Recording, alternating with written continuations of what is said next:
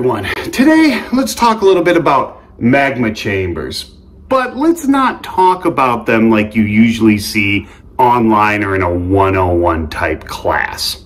We all have seen in the textbooks and online or wherever molten liquid magma rising through the crust and exploding onto the surface as lava.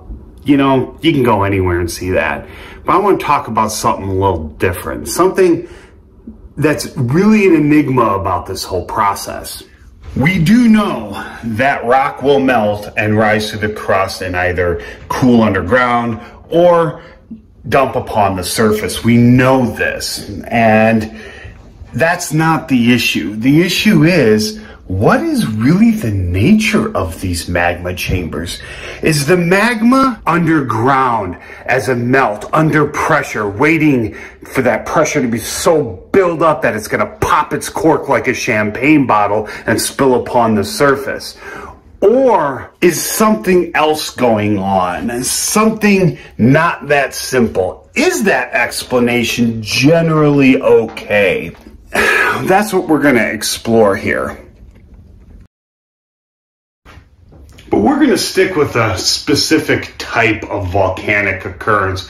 Not going to talk about plates subducting one under another and creating a volcanic arc or a line of volcanism along a continental margin.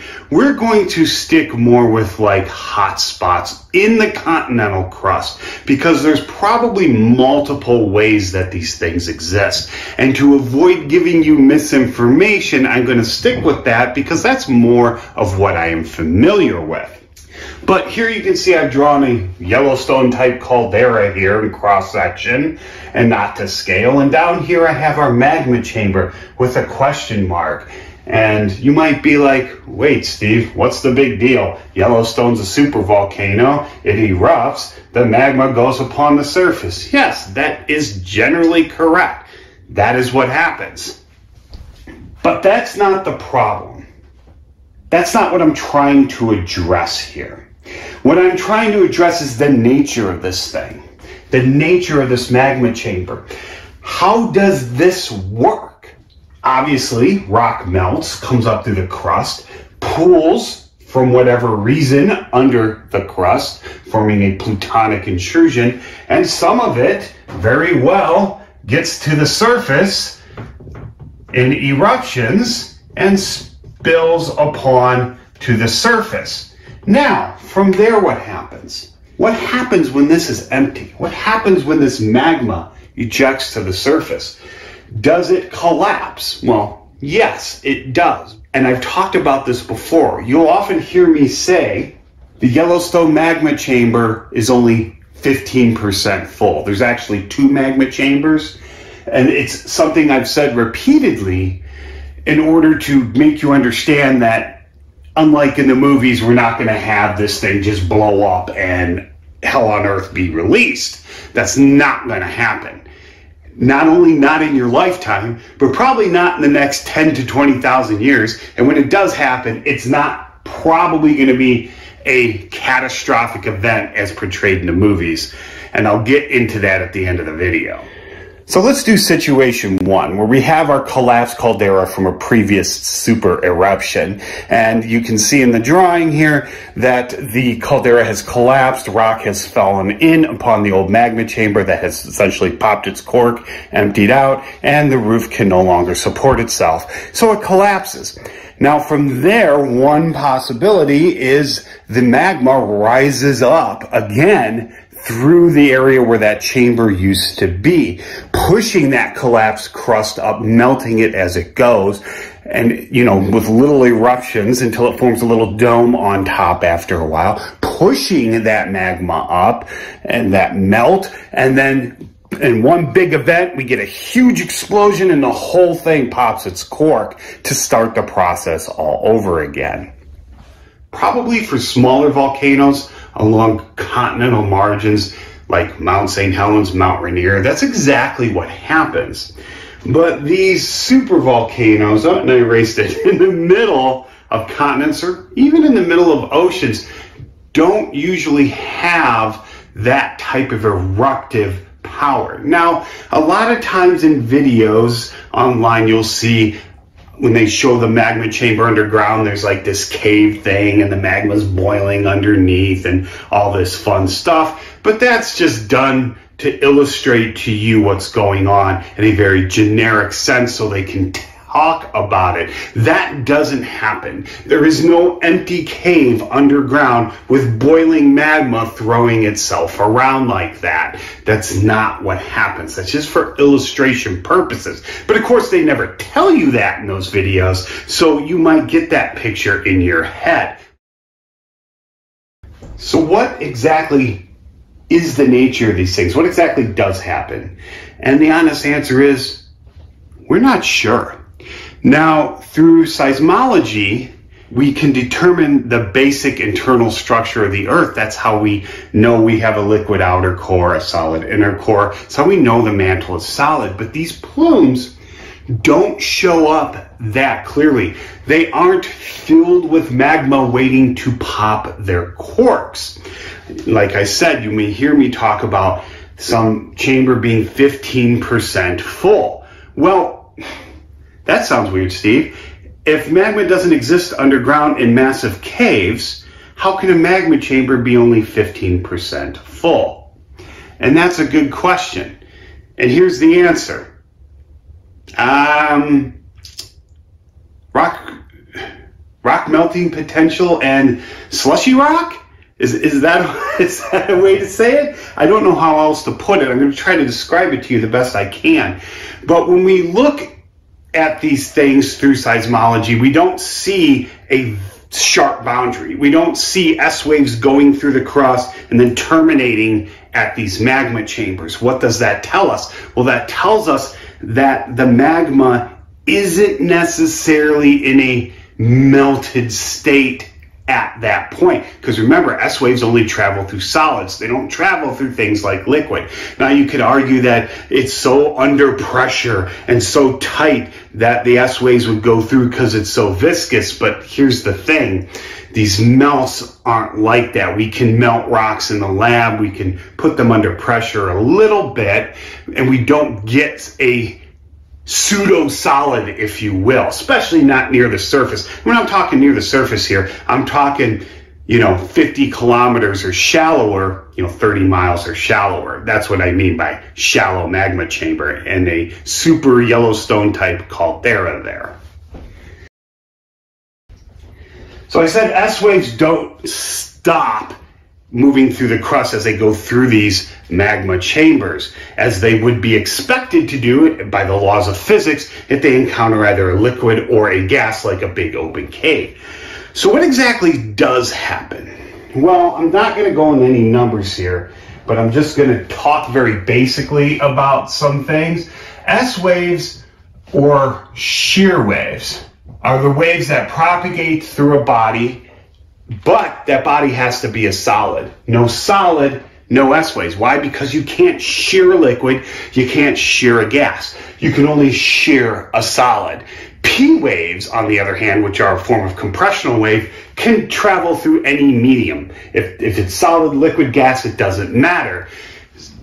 Sound waves are compressional waves.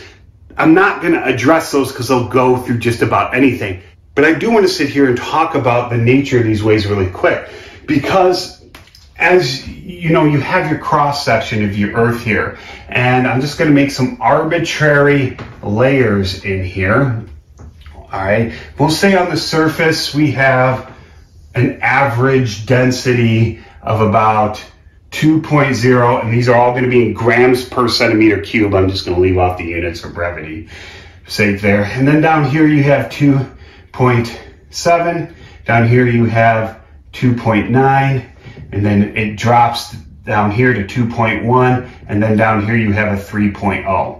Now, we're not going to get into ray theory or anything like that, but seismic waves propagate through the planet. Like you have something here, we'll just say an earthquake, because earthquakes, remember, epicenters, you hear that all the time on news and earthquakes, but the epicenter is the surface reflection of where the earthquake actually occurred. This is called the focus. Now, it has to occur along a fault or something like that because it's brittle failure, but just roll with me here. That's not the point of this. But when an earthquake occurs, what happens is it sends these waves out in all directions. But for simplicity purposes, we don't model them this way. And we can do the same thing on the surface. We can generate some sort of impact on the surface. If we want just real shallow stuff, we get someone out there with a steel plate and a sledgehammer and they hit the ground, we get seismic data. But those waves propagate through the ground like this, as, ripples in a pond, if you will. They're spherical for all intents and purposes. But we don't model them as they're spherical waves propagating through the earth. Why? Because it's really complex and we don't need to do that. But as these waves travel through, certain things happen. And my number densities here. Most waves go through the earth, they speed up when the density of the material is greater. Sound waves, for example, will travel faster and be more pronounced through a solid than through the atmosphere. If you don't believe me, take a comb and do this. You can hear it? Take that same comb, now put your ear next to it and do it and listen to what happens. It's probably gonna be tricky to film. Hopefully the camera won't fall, but you put your ear down on the surface and then you draw your comb. Did you hear that? Do you hear how much louder that is? Now I'm going to put the phone directly on here because it's not laying perfectly on it, and it'll sound even louder when I do it. Here we go. Let's move the support. It's going to go dark, sorry. So the whole point of that demonstration was to show you that waves propagate faster through more dense material. That's all I want you to get out of that. So we have these waves traveling through, but we follow what's called rays. And that's ray theory, and that's a talk for another time. We can model these as lines instead of spheres. So what will happen is something will move through the earth, it'll hit something more dense, it speeds up, changes direction, more dense, speeds up, changes direction again. Density drops. The wave will slow down until it hits something else. It'll also change direction. And before it comes down to the more dense stuff again and speeds up and continues along its course. Now, while this happens, you get return signals, and that's what you pick up on your geophones. So that's basically how this works. Why am I telling you all this? Because it's relevant when trying to figure out these magma chambers. Now, before I get into magma chambers again, someone did ask me a question, and it's actually a good one, and I want to address it really quick. I'm going to talk about the core of the Earth. Most of you have already seen me do this many times. We have our basic structure of the Earth. Technically, there's only 3 physical layers. You have the lithosphere, the mantle, and the core. But we're going to divide the inner and outer core up. This is our outer core, and this is our inner core. Our inner core is solid, and our outer core is liquid. And you heard me say, well, S waves don't go through liquids, and they don't. And what happens is if we have an earthquake, it doesn't matter where it is on the earth. We just put these things on top, tilt the earth whichever way you want to get your earthquake on top because it's easier. What will happen is your S waves will hit this, and they will deflect or just stop like this. So we get what's called an S wave shadow zone. From here, we don't get S waves in this area. Now, there are P wave shadow zones too, but I'm not going to address those here. So you might sit there and say, well, Steve, S waves never go through liquid, and the outer core has to be a liquid because they don't go through there. How do we know the inner core is a solid? And well, actually, P waves are part of that equation, but shear waves and all these mechanical waves can often be translated into other waves. Now, depending on the nature of the material it's traveling through, you can get an S wave coming down this way. It hits here, gets translated into something else, comes down here, speeds up, becomes an S wave again, comes here, and then retranslates into that other wave, and then S wave again, and comes out the other side of the planet. And you may sit there and say, well, Steve, that sounds ridiculously complicated, but this almost never happens. This rarely happens, but it does happen. Mostly how we know is from P waves, because P waves will go through the Earth, and this mantle is overall less dense than the outer core, and so it'll change direction and speed, a P wave. It hits that dense, solid inner core once again, changes direction and speed, then leaves, and it just changes direction and speed until it comes out the other side of the planet.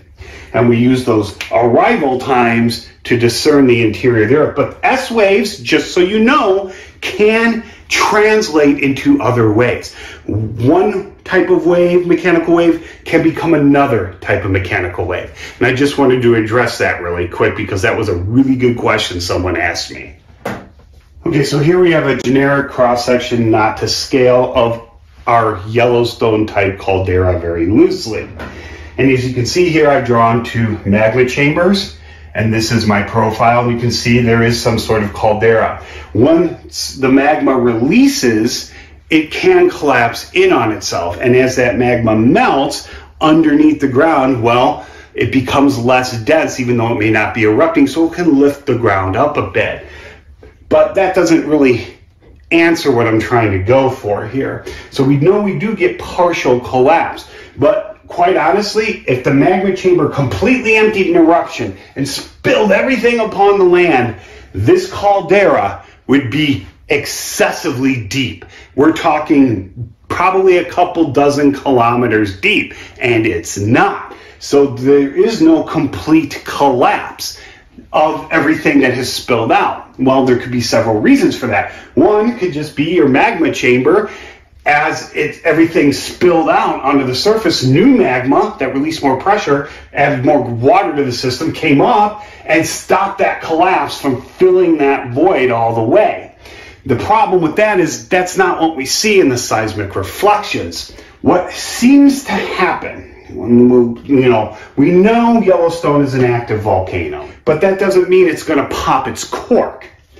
These magma chambers, when we get the earthquakes we get here, we get the waves, our S waves coming through, and if this was a cavern or a liquid, they would stop, but they don't. They continue on straight through. What does that tell us? Well, that tells us two things. Our magma chamber can't be a liquid, and it can't be a gas, which means there's no cave down there. So these things continue to propagate through. Now, they do decrease in velocity as they hit it, and so do your other waves. That's how we know the outline of this thing. We use those arrival times, and that's how we know there's two basic chambers. But that doesn't tell us the nature of those chambers. We do know some of it is molten, but very little of it is molten. In other words, it's not all melted rock. Well, if it's not melted rock, what is it? Well, some is. That's how we know it's 15% full, or whatever number I throw at you. 15% is for one of the chambers, but honestly, I forget which one. I don't remember off the top of my head. The point is, neither of them is majority of the way filled with melt. It's probably solid crust, what we call something like that. So it's rock that has the potential to melt, or it's a potential solid. What that means is it just is potentially can easily change phases. It can easily go from a solid to a liquid or vice versa because it's near that transition, but technically it's on the other side of the fence. We're not going to get into solidus and liquidus and all that stuff. That's too complex for this lecture, but if you want to look those up, go ahead and look those up. But basically, they're solids. They're just a very weak solid, because although they're solids, they're a lot hotter than the surrounding crust, which is cooler. So their temperature, their inherent temperature from the last time they erupted or whatever, it still has residual heat, even though it's a solid. So it has that easier potential to melt. And now we know this whole system has a lot of groundwater in it, at least near the top. We get a lot of stuff up here, and well, obviously we know that because we get geysers like Old Faithful. So that's due mostly to, magma, the part that has melted, rising through the crust, hitting that water, changing it into high pressure steam until that pressure can be released.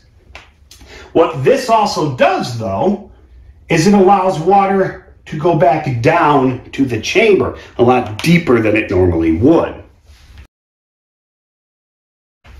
And for those of you that have followed me for a while, you'll note that there's a couple things that can lower that melting temperature.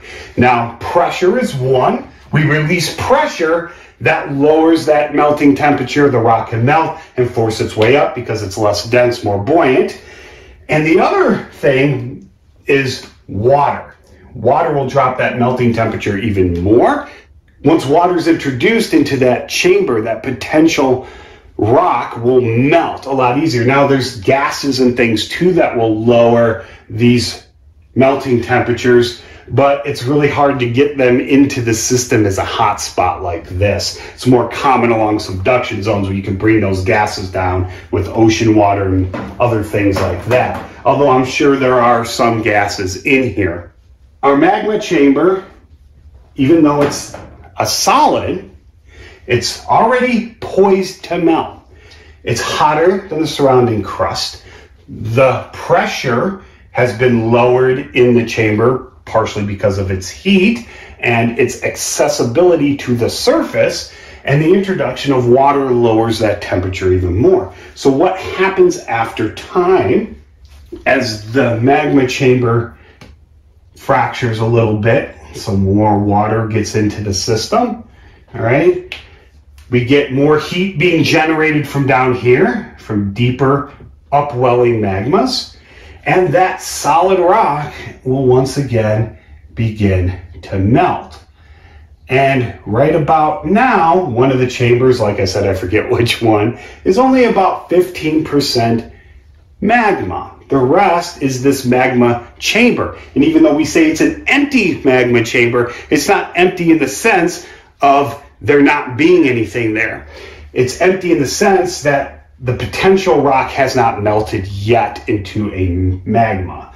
And as time goes on, what will happen is more will melt, and that rock that has the potential to easily melt is obviously going to melt before any new country rock melts. And while this is happening, some of it will be very accessible following fractures within this to the surface, and we'll get minor eruptions. This magma chamber, even though it's mostly empty, 85% or so, it's not a big empty void in the ground. It's not like the empty of space or the empty in a container or something like that. It's not filled with gas or no gas. It's filled with solid rock that has the potential to easily melt. At least that's what we think, or one of the ideas of how these things actually are. And it does make a lot of sense, because even though our seismic waves that wouldn't pass through if this was an empty chamber or a liquid are passing through, so we know it can't be a liquid or a gas.